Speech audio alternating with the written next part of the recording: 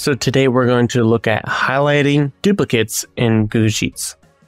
So if you have duplicates, you may want to detect them, and a good way to do this is using conditional formatting. So you can highlight the range where you want to apply this, and then we can go down here under Format Rules to Custom Formula Is, and then we can type our conditional formatting rule here.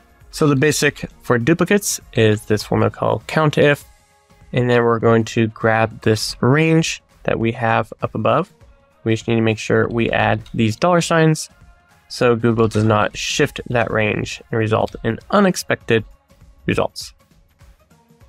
So we're going to go ahead and we do our COUNTIF, and then we're matching against this cell, and this, because we did not put the $sign in front of here, we're going to go ahead and move down the sheet. And then we're going to count anything that results in more than one. So that would be a duplicate. So we can see here we have Sarah, Ralph, Laura, and Amy that only appear in this list once. And then Bill appears more than once. So you can see here's another Bill. Carlo appears more than once. Jacob appears more than once, and so forth. Now next, we may want to check across multiple rows and multiple columns when we have the dataset spanning multiple columns like this. And so all we have to do to address this is in our COUNTIF, we can change this to E, and this is going to look across our whole columns. And let's go ahead and do our apply range also to the same. And then the last thing we need to do here is move our $sign from our A column, and this allows it to search the entire dataset. So now we see the names that do not repeat anywhere. So Ralph only appears once, Laura only appears once, Amy, Terry, Patrick, Robert, and Stella. So you can see the unique values across the entire dataset. So if you're done with your formula, you can just hit done, and then it will stay there. All right, let's go to another sheet, and we're going to look at a little more complicated scenario. Let's say we know we have some duplicates that came through, and so we want to highlight the duplicates so we can deal with them. And so again, let's go ahead and start here. Add conditional formatting rule, apply to range. I'm going to apply to our entire data set. So over to J. And then again, we go to custom formula is, and now we want to highlight all the duplicates inside this data set. So if our opportunity IDs are unique, we could just address this with a simple COUNTIF, looking at just our first column. Now we can see the ones with the identical opportunity IDs, just like that. Now, if we don't have a unique identifier, we may have to compare multiple of the other values in the rows to determine if we have a duplicate.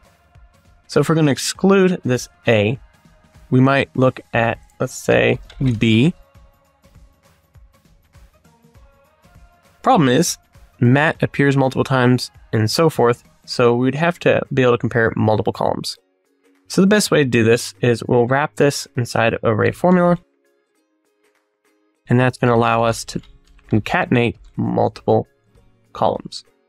So this is the most complicated part of this, but what I'm going to do is we have two parts of this COUNTIF formula. So this is the range in which we're looking, and this is the value we're looking for. And so we need to duplicate both of these, and we're going to use this ampersand to separate each one.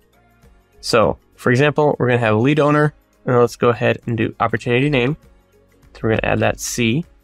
And then every time you add that, you need to make sure you do ampersand and add the same thing in the second part. And so now we're looking at what is duplicated between lead owner and opportunity name. As you can see, Matt, 0 calories, Jacob, 0 calories, and so forth. Jennifer, lots of nuts, Jennifer, lots of nuts. And so we can add more as needed if we need to iron this down. Perhaps we're looking at different dates, perhaps looking at different amounts. And so you can add more here inside this and simply add, for example, we want to add the amount, we could add E at the end, ampersand, E. And now we're going to compare lead owner, opportunity name, and amount for duplicates. All right, let's take a look at one more real quick.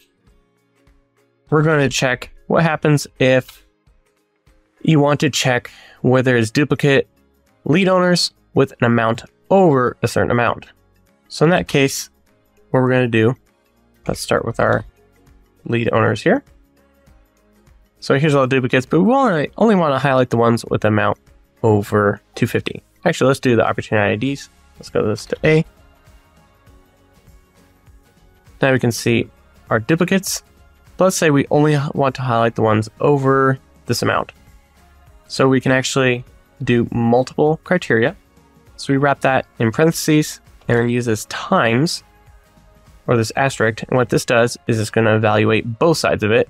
And if both sides are true, then it'll be true. If one side is false, then it'll be false. And so if we just do this and do E3 is greater than 270, maybe we can see that other part drop off. And now only this one is highlighted. So if we just remove this part, you can see we go back. And if we add it again, those drop off. So that's a quick way, and you can add more if you want to do multiple criteria to exclude the highlighting that you want on your dataset. That's it for today. I hope that is helpful, and tune back again soon for more videos.